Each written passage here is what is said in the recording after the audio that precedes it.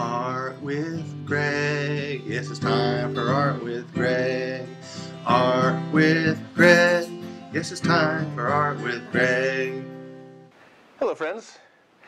I've missed you. It's time for another episode of Art with Greg. I've had some requests, and today I will fulfill them. The first is a robot. If you can draw 4 simple shapes, you can draw a robot. Let me start with the shapes. Square, circle, triangle, rectangle. That's all it takes to draw a robot. Let's get to work. Start with a square. This is the robot's noggin. Another square, actually let's go with a rectangle, forms its body.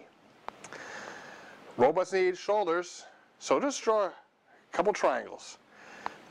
Rectangle, rectangle. I think you see where I'm going with this. Circle, circle, rectangle, rectangle, triangle, triangle, triangle, triangle. You've got the robot's head, the body, arms, and hands. What's next? You guessed, the legs. Here we go. Rectangle, rectangle, circle, circle. Those are knees, they're joints, so he can bend and move easily.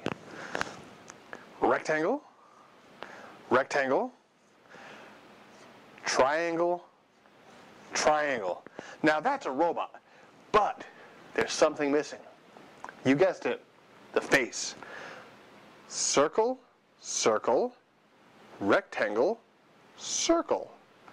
Now, one thing I like to add in robots to let people know they're really from the future and science fiction-y are ears with antennas. Now, this is the only thing that isn't a triangle, a circle, a square, or a rectangle.